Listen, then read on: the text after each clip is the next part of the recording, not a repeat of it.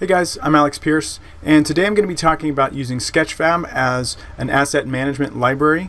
Now, we have an enterprise account with Sketchfab, which means we can do a lot of things with Sketchfab. We use it for training, we embed 3D models on websites, we use it for all sorts of things, but specifically I want to talk about asset management. I recently tried a bunch of other tools. I've tried one called Bridge that's free. I looked into TurboSquid's Kraken 3D. I've looked into a few like Blender Kit and a few other libraries, but they all had their limitations in my opinion. And the greatest thing, I don't know if the greatest thing, one of the best things about Sketchfab is that it's easy to share with other people. So I work mostly in Blender. My main 3D artist works mostly in Maya. We have another one of our guys who works mostly in Lightwave.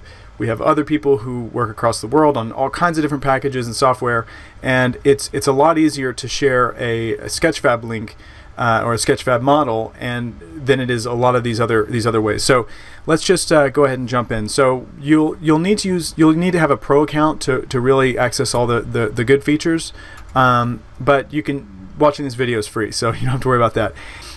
You download the zip file and you install it like a normal plugin. I'm going to go ahead and I normally don't go through the process, but I'm going to just show you real quick. Preferences, go to add-ons, go to install, and then you navigate to wherever that plugin is. You leave it zipped up, and then I've already installed it, so I'm not going to do it, but you push install, and then here you can click on it to select it. Now I don't even think you need an account to just look through the models, but you're going to want to, the first thing you're going to want to do is log in at the top. I've already logged in obviously, so it's already there. And then you have a few different options. You have about, which just tells you, where is it up to date or not. You have export, which is cool. You can export straight to Sketchfab, so you can click on. You can export the entire scene, or if you just want to export this chair, you can do selection only. You can put a title, description, tags. You can set it as private or draft, and that's all really helpful as well. But the main part of this is to talk about the import feature, and this is where it's really helpful. Now, even if you don't have an account, even if you don't have your own models, you can search all of Sketchfab. Anything that's free will show up here. So if I want to bring in a chair from anywhere, I can just look up chair, and I can also say I want it to be staff pick, I want it to be PBR, I want it to be up to 10,000 faces, so it's like more low poly, and then you just click on this icon, and then you get the first page of models, and then go to the next page, and then click on the icon, and you'll get another set of models. So you can see how this is going to be awesome already. So you can say import model. I don't know anything about this model I'm importing. I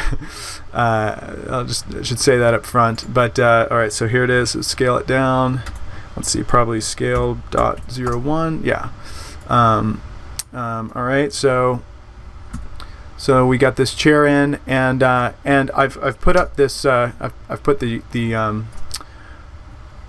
shader node here, or window here, so we can see that one of the cool things about Sketchfab is that it brings in, it automatically set this up for us, and you can see that, I think this is actually true for most Sketchfab models, but either way, this particular model has the metallic and roughness packed into the green and red, green and blue channels, but it's already set up for us. We don't have to mess with this at all, and it came in just as we would have expected it to. So that's obviously very cool. I'm just going to go ahead and delete that. But this is where it's important for me. So I can upload things to Sketchfab, and then I can choose my models. I can say, okay, I want to see my models that are up to 10,000 face count, and I could continue to refine this. I could say chairs that are up to 10,000. I could see all the models that I have that are that have chairs in the tag or the title, and that are up to 10,000. But I can see my entire library here. So it's really helpful to be able to just go, okay, you know what? I want to see this desk. Okay, click a button. It automatically downloads the model and puts it in my scene. Let's see if I find it here. Alright, so I'm going to scale this up a little bit. I'll just move it over to the side. No. What happened here? Let's see, just move it over here. And like I said, so if we look at the shader node, the shader window here, we can see the how it's all set up, how everything is set up. We got base color, roughness, metalness, and a normal map.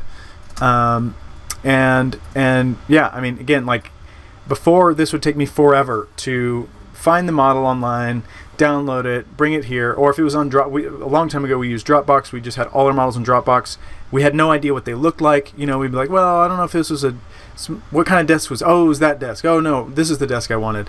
Now I can quickly see what they look like, and then I can just easily bring them in, and it's really a time saver and a lifesaver on so many levels.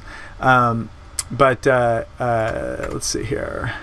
Yeah, so if I want to look at these two, just look at them here and put them side by side, and you can see why this would be why this has been amazing for us, for our team, to be able to just have the entire library at our fingertips. And the other cool thing is that it's not just for Blender. They have a Unity plugin that works really, really well. Same thing. It sets up the shader in Unity exactly as you would hope to set it up.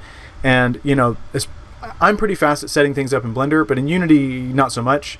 So it's really great to be able to just bring it in and not have to worry about, wait, is this roughness? Wait, is this glossy? I forget. There's like a specular workflow? You don't have to worry about any of that. It just does it for you. And the other thing is it automatically downloads, or excuse me, if you have Sketchfab, if you upload, for instance, an FBX file, you'll have access to that FBX file, but you can also download a GLTF file, which is really great. The TF stands for transmission format. So GLTF is a great format to go from one program to the next. So anyway, that's really all I wanted to show you. It's something that we've been using for about a year now. Actually, it has been a year now. And the more models we put on there, the more valuable it becomes for us. I think at the beginning it was helpful and it was useful, but now that we have a lot of models on there, I think we have like a few hundred. It's like I don't know how we lived life before. So anyway, I hope this was helpful. Hopefully it was useful for you. If you have any questions, let me know. I'm in contact with the Sketchfab guys all the time, guys and gals, all the time. They're very responsive. They're very cool. And yeah, if you have any questions, just let me know. All right, take care.